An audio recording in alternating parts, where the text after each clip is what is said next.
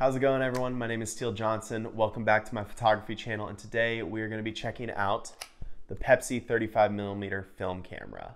So for those of you who have been watching this channel for more than a few months, that's probably only about like 40 or 50 of you at this point, you'll know I've already done a full review on this Pepsi 35mm film camera. I got it off Facebook Marketplace for super cheap back in like March or April, put a roll of film through it, and you know, the quality's not amazing. It's kind of like a disposable camera that you can reload in a fun form factor, like a vintage Pepsi can. But if you want to watch the full review of that, you can click the card on the screen now to check out my complete thoughts on this camera.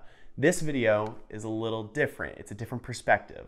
So I'm gonna be honest, I took this idea straight from Grainydays. He did this exact same thing with the Budweiser camera back a long time ago, maybe like 1 or 2 years ago. I saw that he did that video. It gave me the idea to take this Pepsi camera, the exact same camera, just a different wrap. His is Budweiser, mine's Pepsi, and go to my brother's bachelor party in New Orleans and only use this camera to take photos. And that's exactly what I did.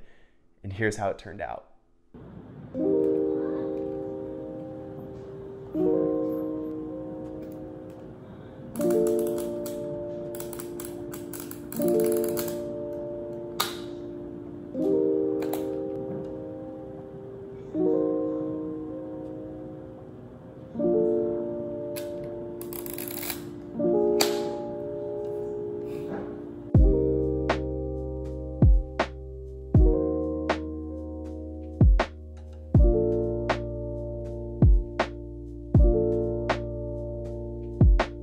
Okay everyone, I just finished using the one roll of film I put in this Pepsi camera. So the plan for this video was to shoot 3 rolls of film through this at my brother's bachelor party.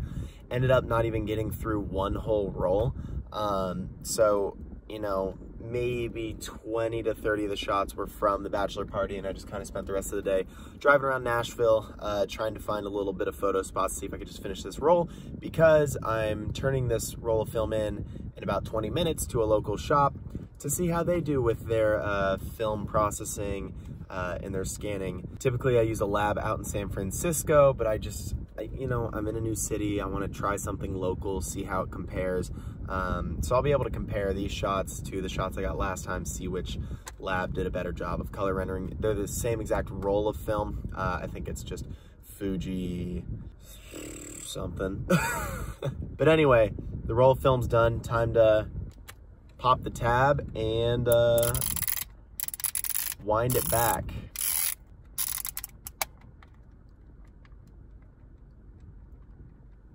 All right, I think it's done. Moment of truth, pop the tab, open it up. So hard to do. I just cut my fingernails too, so. Wrong tab. Oh, I was supposed to push that tab to rewind the film. I might have just jacked up the whole roll. That's gonna suck.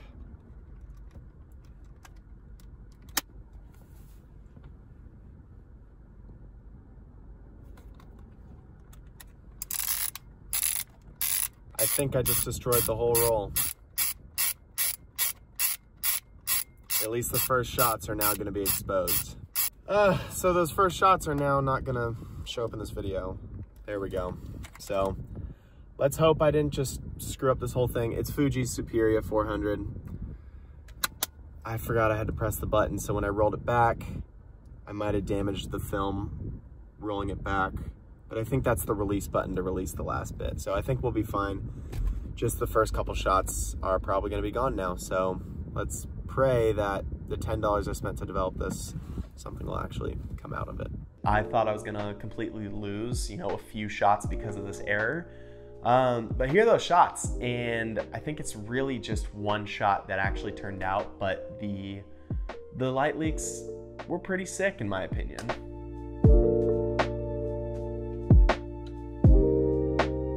I'm gonna be honest, this Pepsi camera is not good, but it does do well for what it is in certain situations. Clearly, as you can see in this photo, it is horrible in the nighttime. For it to be a decent shot, you need to be close to your subject with the flash on for that flash to fully illuminate the subject. In this shot right here, I was maybe like 6 or 7 feet away from this guy. You couldn't tell that from this photo because it is just dark.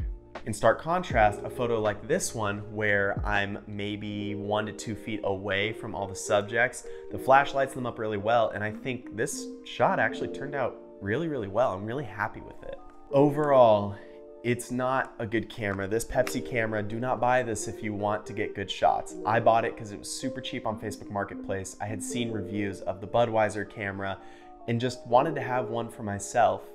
And it's been really fun. I've taken photos from that bachelor party, from the shots I got a few months ago in the previous video on this camera, that they're not amazing, but they're memorable to me. And I'm happy to have that physical photo, something I can look back on and know it was taken on a fun camera like this. That's what's so cool about this. It's just so niche. It's not a camera to be good and to be artsy, but it's more just to have a fun time snapping pictures. And it captured a lot of fun memories while I was in New Orleans. All in all, a unique experience shooting with this camera. It's not easy to shoot with, but it's fun. It's something you really don't think about. It's so satisfying to flip it up, take your shot, wind your film, and snap it back down when you're done. It's so satisfying.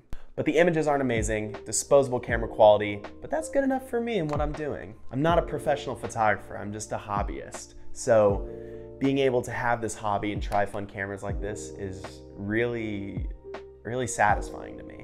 That being said, I don't really have any other scenarios I want to be using this camera for. This will probably just be an art piece now on my shelf. Going forward, I'm going to put rolls of film through cameras that do a better job capturing images, making moments actually look decent. I have a trip coming up to South Carolina in a few days. I'm planning on bringing a film camera and a couple rolls of film to that, and I've got a trip to Oahu coming up as well. And for that, I'm hoping to find a new film camera that I haven't tried yet, haven't tested yet, and put some rolls of film through that while I'm in Hawaii.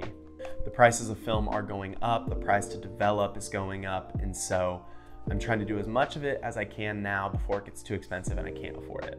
So thank you so much for watching. I hope you guys enjoyed this video. If you did, be sure to like it, hit the subscribe button. I'm about 2 subscribers away from 100 subs at this point, so I'd appreciate all the support. If you want to see me do more film photography, let me know in the comments below. If you want to see me do more digital photography, whether it's DSLR, mirrorless, iPhone stuff, also leave that in the comments below. And I'm off to South Carolina. I'll see you guys in the next video.